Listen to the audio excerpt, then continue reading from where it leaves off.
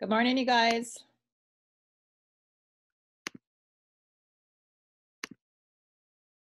Just inviting everybody in from the waiting room right now.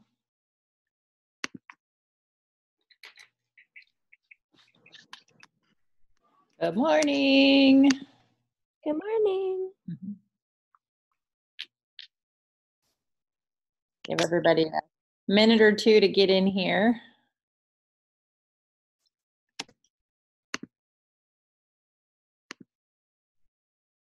Ooh, Cassidy's outside. It's a nice day today, isn't it?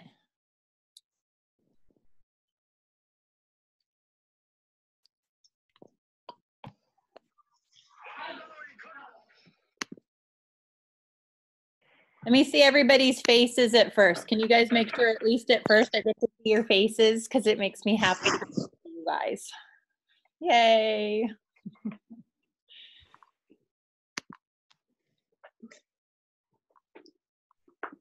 So when I was a kid, there was this show, I can't remember what it was called, but Miss Marianne was the like the star of the show, and it was a kids show, and it was almost like a preschool that happened on TV, and she would say good morning to all the kids, and she would say, I see Cassidy and I see Carrie Ann, and she would pretend like she was seeing kids at home, and she would just make up their names. I'll have to remember the name of that show. Memories. So how's everybody doing? Anything new and exciting happening?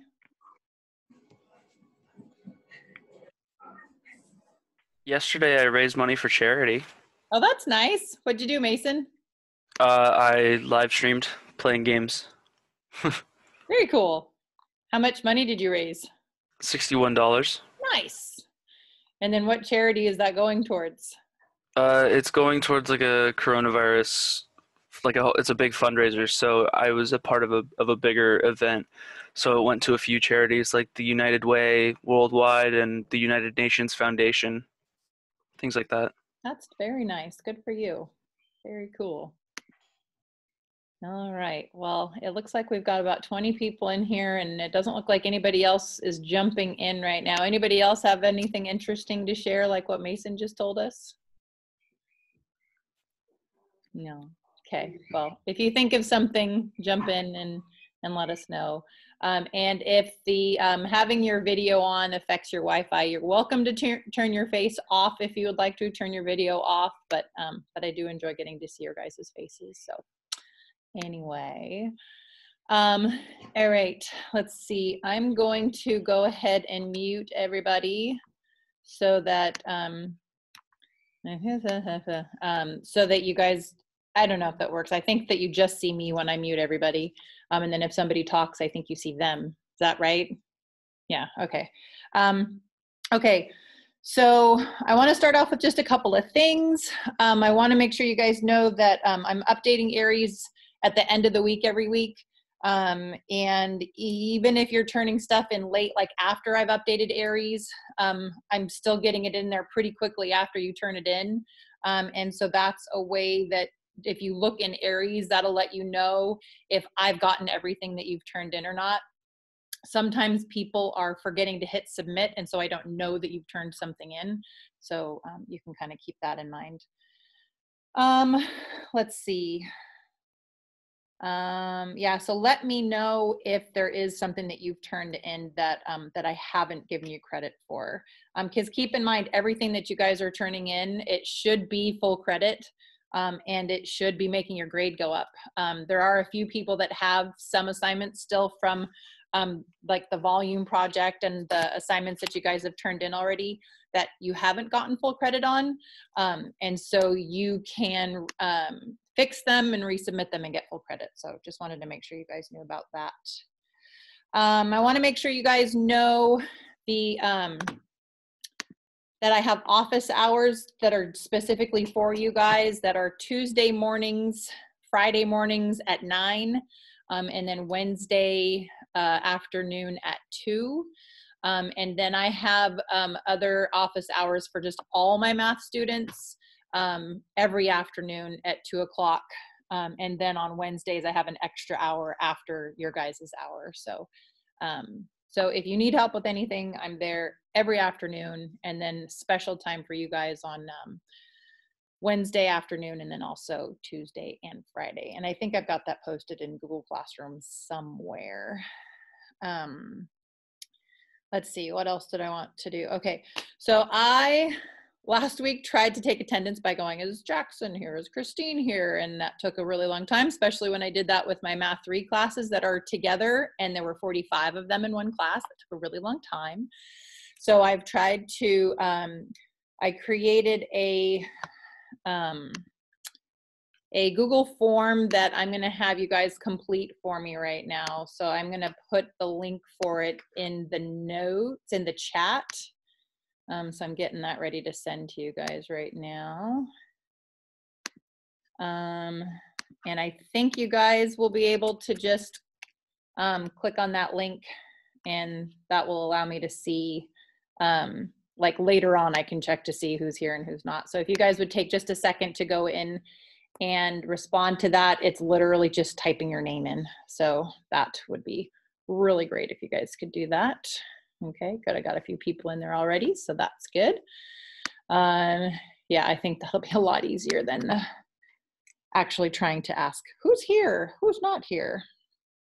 Okay, let's see. While you guys are finishing up with that, I did want to show you guys a couple of things in Google Classroom to make sure everybody has access to all of the resources I'm trying to provide for you.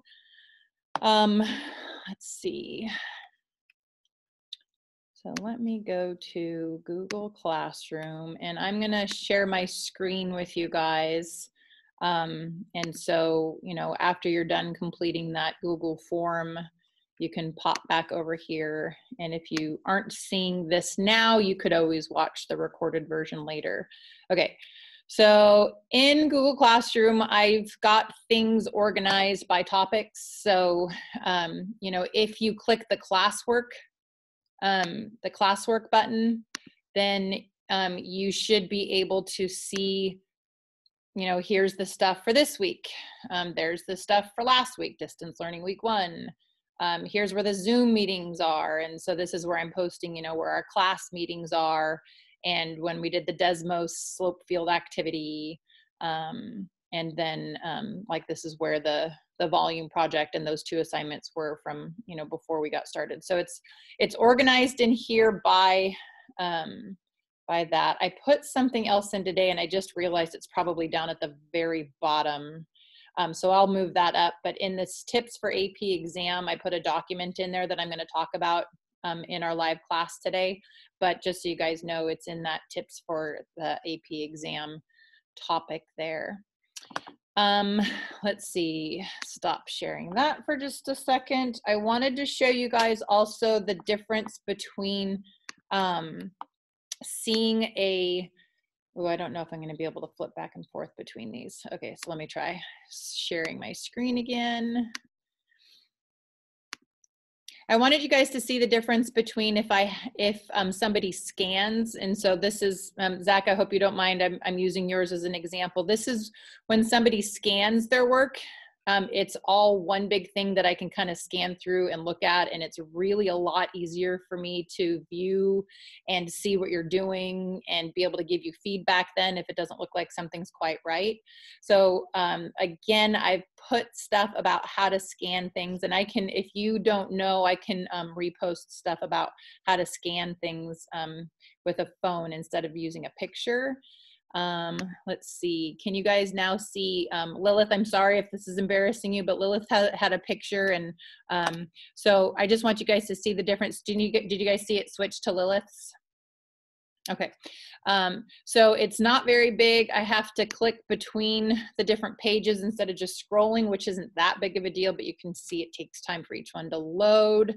I have to zoom in to be able to see it. And sometimes, and this didn't happen on Lilith, sometimes I'm not able to see the bottom of the picture.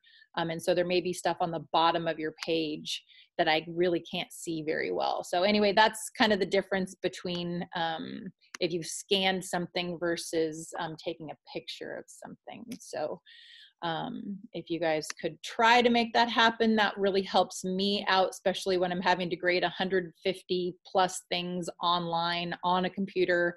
It just, you know, it really helps me out. And if you can't figure it out, if you're not able to do it, the picture is totally okay. So don't stress if you can't do it.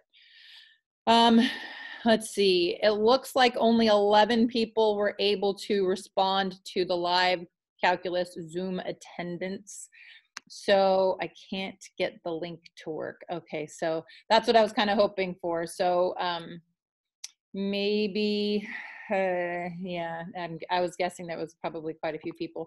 I wonder if you guys are logged in with a different account right now. Maybe you have to be logged in with your school account. And so maybe because whatever device you're on is not logged into the school account or something. Maybe that's the issue.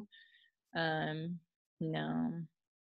Okay, well, it's an experiment and it's not working currently. I wonder if I could change the settings on it. I don't know. Anybody want to jump in? Anybody have any advice for me on why that link may or may not be working? Or I'm on my school account and it isn't working. Yeah, Carrie Ann. That's all right. I'll remember who's here, I hope.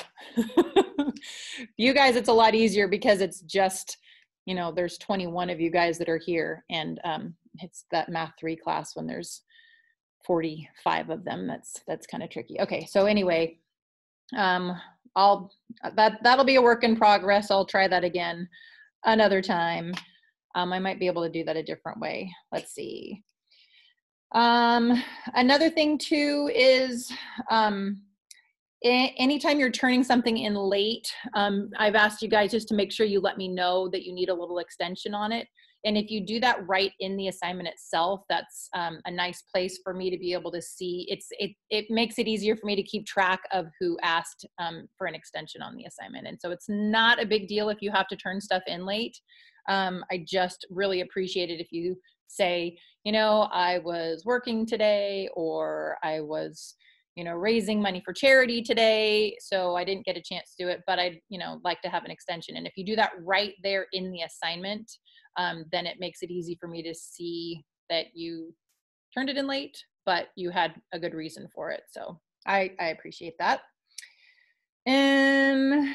Let's see. Any other concerns or issues that we should talk about before I get into some more like calculus kind of stuff? Okay. Again, if there's something that comes up, you know, just let me know. I know the first assignment where you had to sketch in a slope field, that was difficult to do if you couldn't print things. And so, you know, if, let me see, where do I have that open? So let me share that with you. So I tried to put some advice there, but you know, if there's other things that are like that in terms of having issues, being able to do things, you know, you guys can just reach out and let me know. Okay, so a couple of things. This was the assignment here. And I wanted to talk kind of briefly about how it works. I know a lot of you guys have kind of done this already, but if you really think about these as like for me, I think about it as the current, like in the river. And if you were to drop a stick in the river, which way would the current take that stick, right? And so you can kind of imagine how those currents would be moving that stick. Mark in the video talked about trying to stay kind of in between the marks and also parallel to them.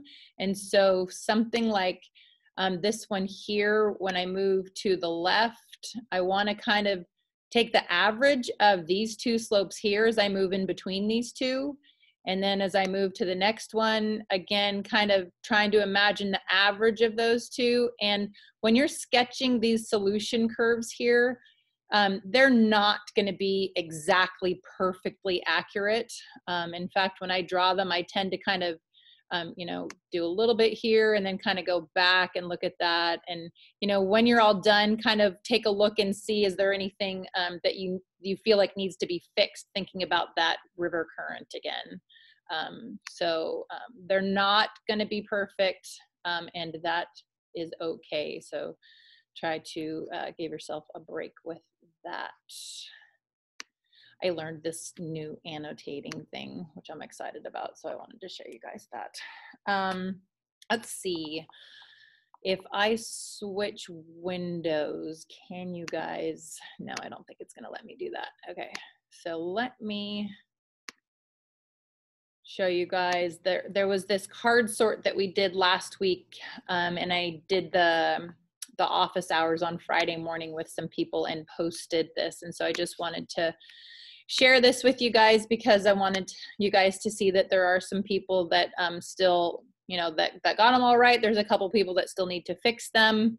And I tried to give you some feedback for those people that needed to fix them in the assignment where it's due.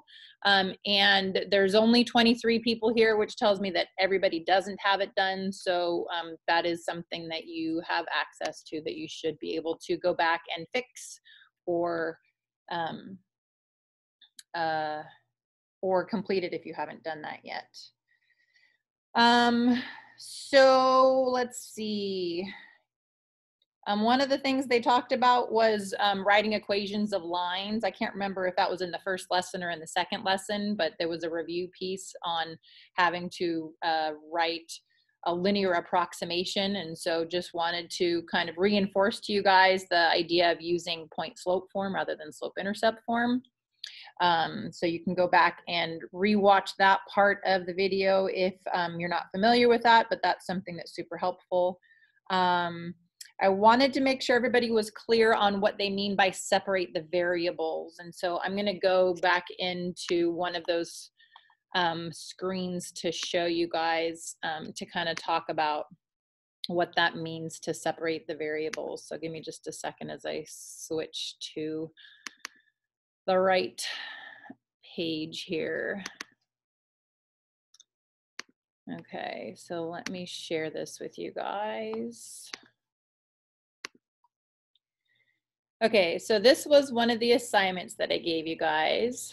And the idea of separating the variables is you've got a dy in the top and a dx in the bottom, or like a dp in the top and a dt in the bottom, and to take whatever that differential in the bottom is and multiply it over to the other side. So that tells you that that everything with a p in it has to be over here on the left side, and everything with a t in it is going to multiply over, and the dt is going to multiply over, and so everything in a t with a t in it will be over here on the right side.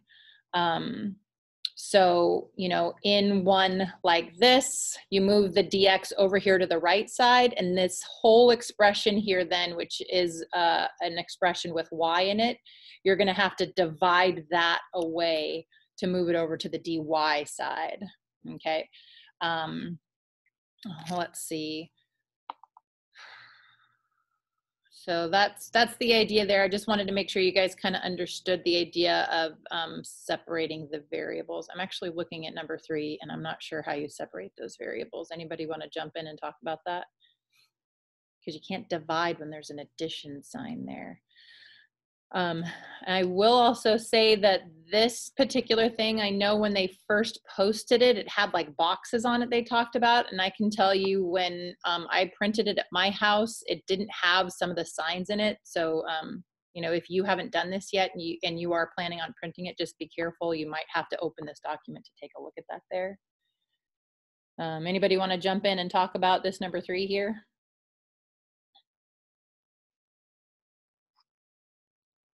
Okay, well, the answers are here on the back. Hey, look, it says not separable. So again, the thing that I saw that made it not separable was that the x and the y's were being added together, and the only way you can separate is by multiplying or dividing, because when you multiply that dx over here, that dx is multiplying this whole side there. Okay, so that BC and like beyond in calculus, I think you may have to solve differential equations when they're not separable, but we're just doing the ones that are separable. So wanted to talk about that. Let's see, I'm doing pretty good on time. Yeah. So I want to take a minute and show you guys a little more detail. I asked you guys in my Google Classroom post to talk about, or to make sure to watch the second video before class today, because that's the separating variables. And there was one example that I said at 33 minutes is particularly tricky. And so I am, let's see, I haven't plugged in my document camera in a little while. Let me see if I can get that thing to work, because I think that'll be the easiest way to show you guys. So, let's see. Can I get that guy to come up? Let me try something else.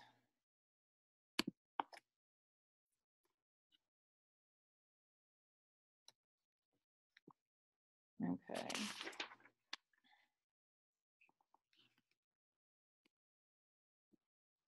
Okay, I think I'm gonna get it. Here we go. Sharing with this guy. Okay, so let's see. I want you guys to be able to see, and it was this example here that they were doing at 33 minutes. And so can you guys see that all right? I know it's not great, but can you kind of see it? Okay. So the first thing they did is, you know, and they did walk you through some steps. So I'm going to kind of skip to the parts where it gets a little bit tricky, I thought. So you get to the point where you do the antiderivative, and then you have to undo the natural log. And so she says you exponentiate both sides. And so, you know, since the base of the log is e, you would raise, oh, that's not supposed to be an a, that's supposed to be a caret. You would raise both sides to a power that has base e, because then the e and the ln cancel each other out to give you just that absolute value of y minus 4 by itself. So I'm going to come over here to write that absolute value of y minus 4 by itself. And then on this right side here, I now have e to the power of t squared plus c, e to the power of t squared plus c. And then one thing that she talked about kind of real quickly is that you can split that up using the rules of exponents, right? If you're adding the exponents, you can split that up. So I always use an example that I think makes more sense to me. If I had x squared plus, let's say 3, that's the same as x squared times x to the third, right? And so that's why this right here splits up into something like this. And so I think that right there is something that you guys would be familiar with and makes sense. And then this part right here, you know, that kind of explains why that works. And then she says this magically turns into just some other c, because e is just a constant. And so now you've got this new constant. And so then that kind of takes care of everything there. So does anybody have any other questions on that? Because like I said, I thought that was one thing that I thought was particularly tricky. So I just wanted to check in with you guys. Is that okay with everybody? Okay. I do want to talk about the updates to the AP exam. I shared a document with you today that I thought had some of the most important information about the exam on it. And so I do want to talk about that. And then I will just kind of address any questions that you guys may have had on the homework at that point. Okay, so let me get to the AP exam updates page, and then we will, and then I'll take questions. And if you guys want to check out at that point and you don't have any questions, then that's totally fine. Okay, so let me share that with you. That's that one. Okay, So one of the first things was just talking about exam security, and this in particular is going to be for all AP exams, not just the calculus AP exam. But they talk about some details of exam security. One thing that I want to make sure that you guys are aware of is that they are, they're really going to be looking for plagiarism. They really want to see proof that it's your own work. And I think that that's, a big challenge. And so you don't want to give them any opportunity to question your integrity. So I put this here so you can read some of the details about that, but just don't give them any reason to question, that your work is your work and your work alone, because that's a big concern for sure. I put the link to this particular thing here in case you want to go directly to that site. But all the AP exams are open book and open note. And so they have some tips on taking open book and open note tests that I think are really helpful here. One thing is making sure that you know that you are going to be very limited on time, and you are not going to have time to flip through a bunch of pages or to flip through your book. And so, to kind of have everything that you might want to have ready to go, organized and right next to where you are working. And also making sure that you are using those resources to say things in your own words. You should not copy responses from your notes or your resources, because again, that goes back to that test security thing. They have a note here about your notes are better than internet searches. So even though you may be able to do an internet search while you're taking the AP exam because they can't see what you're doing, although I do think that they may try to lock screen so you couldn't do it on the computer you were on. Who's to say somebody doesn't have another computer right there next to them? Just that you don't know what's on the internet. You don't know what's right and what's wrong. And so that, and then collaborating with others is not considered acceptable open notes. So like Jack, who's at my house, cannot talk to me about the AP exam while he's taking it, right? And you can't talk to your parents or an older sibling or anything like that. So you are to do it completely on your own. Down here at the bottom, here is kind of the details of our AP exam.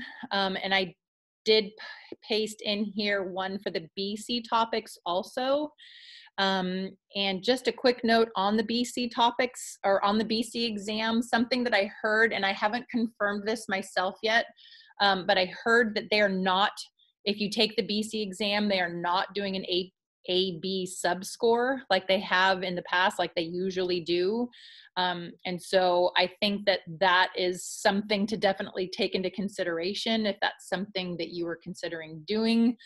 They are still kind of letting you decide up until like the third week in April or something like that. So you do have some time to decide still.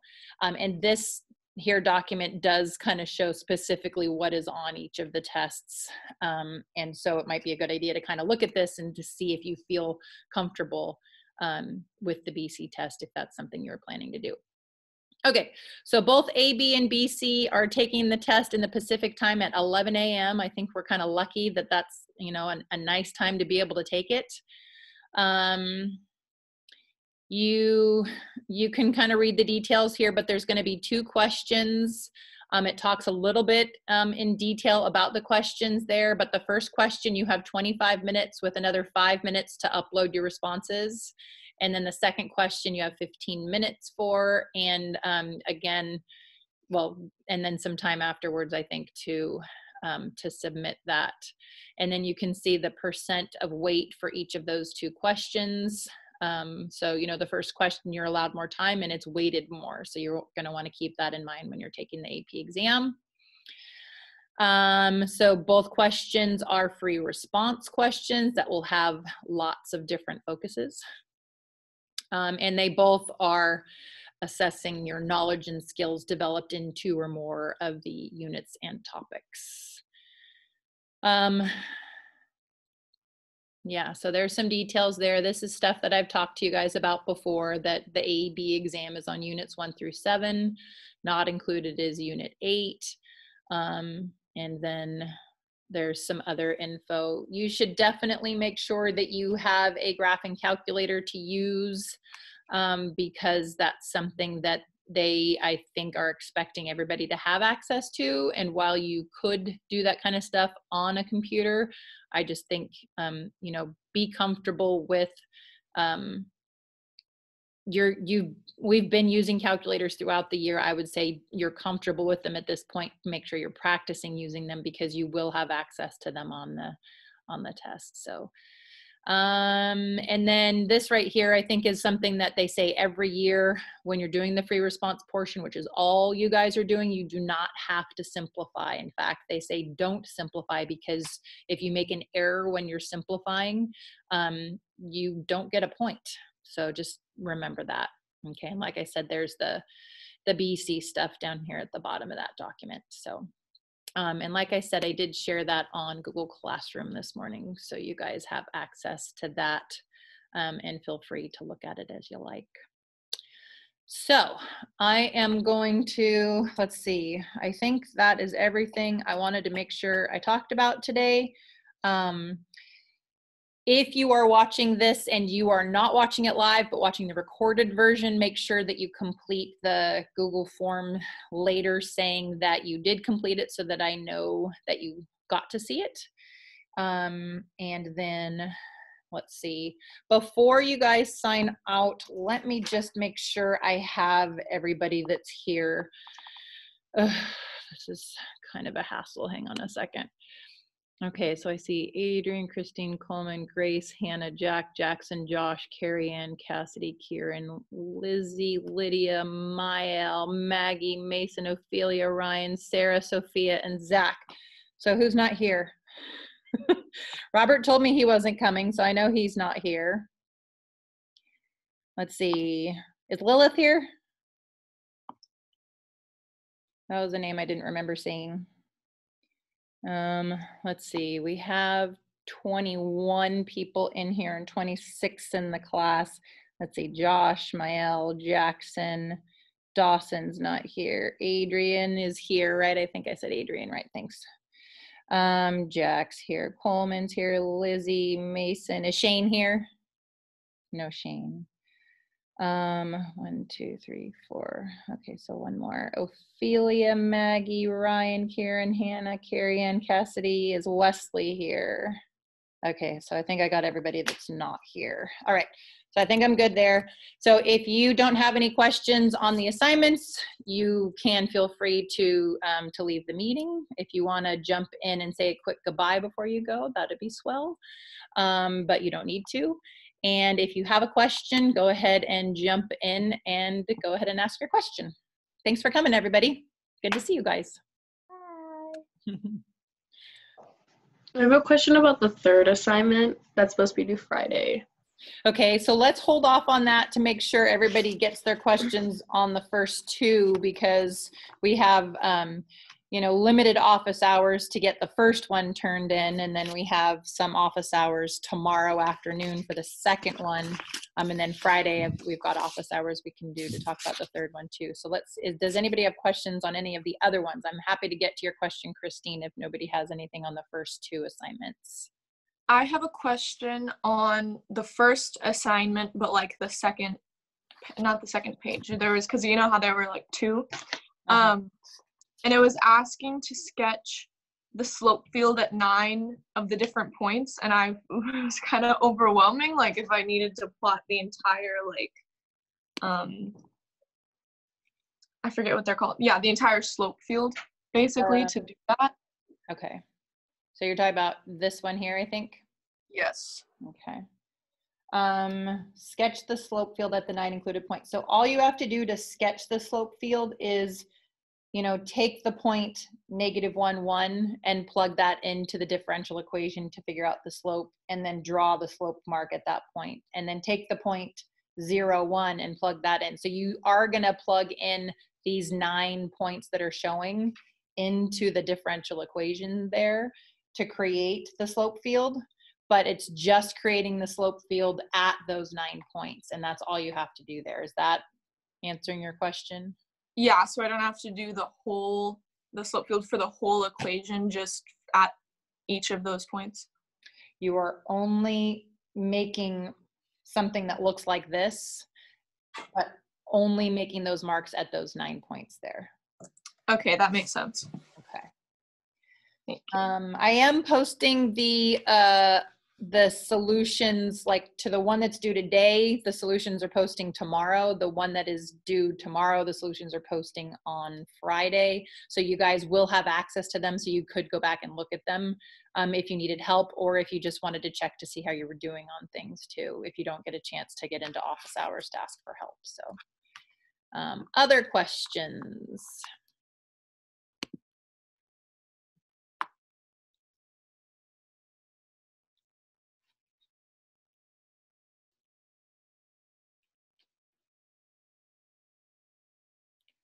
Okay, so Christine, let's go back to your question then. You said it's from the 3rd assignment. And I'm trying to locate mine here. Where do I have it? Okay. Which one do you have a question on? Well, to start with number 3, then we could do the rest on an office hours. But it's like where it says answer 8 at the top. Answer 8 at the top. Okay. Let me find that. All right. So let me go back to my document camera here. Okay. So the one that says The top answer 8 one. at the top, right? Okay. Yeah. Sorry. Trying to. I just don't know what to do when it says to advance in the circuit, find t1y equals -3 root 2. Okay. So you did your separation of variables here. Mm-hmm. Y dy equals -2t dt, and you integrated both sides. And what did you end up with for your y equation? Y equals -2t plus 36. Okay, so if that's correct, the idea is I then take that and substitute that into this equation here. So I would put the -6 into the y, -2 times, put the 0 into the t, and then -6 equals -6. -6. So that's saying that the equation is right, but then on the bottom it says to advance the next circuit, so to find the next number. Right. Sorry. To advance the next circuit, find one. Okay, so then I'm going to put the -3 root 2 into The that y. right there, and that'll tell me what to advance. Sorry, that's what I thought I was plugging in. Yeah, but that's the y, so I don't know what to do with the rest of it. Okay, so I have -3 root 2 is equal to -2t plus 36. Okay, so I would say first thing, we are basically going to be solving this for t. So I'm going to divide both sides by a negative. I want to get rid of this square root here, so I'm going to square both sides. So the 3 root 2 squared is actually a 3 squared times a root 2 squared. And then on this side, the root and the square cancel out.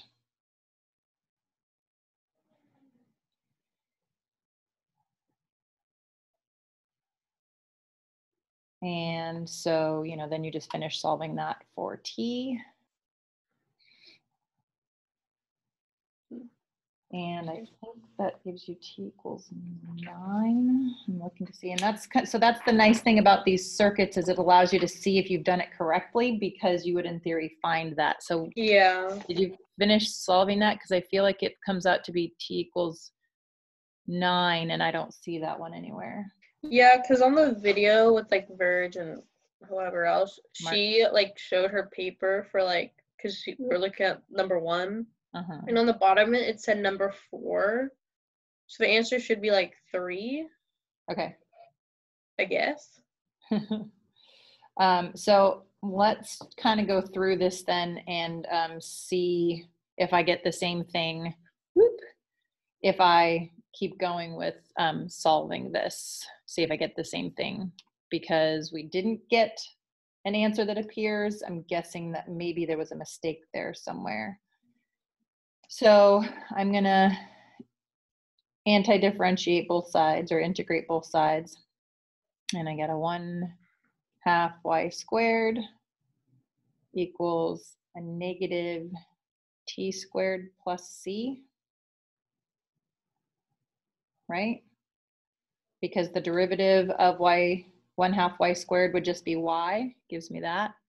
And the derivative of negative t squared would give me a negative 2t, which is that. Mhm.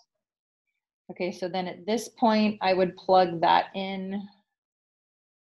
And that gives me a 1/2 times 0 squared, no, times -6 squared, because that's y, equals -0 squared plus c. So then that's -6 squared, which is 36, and then half of that. So I'm getting that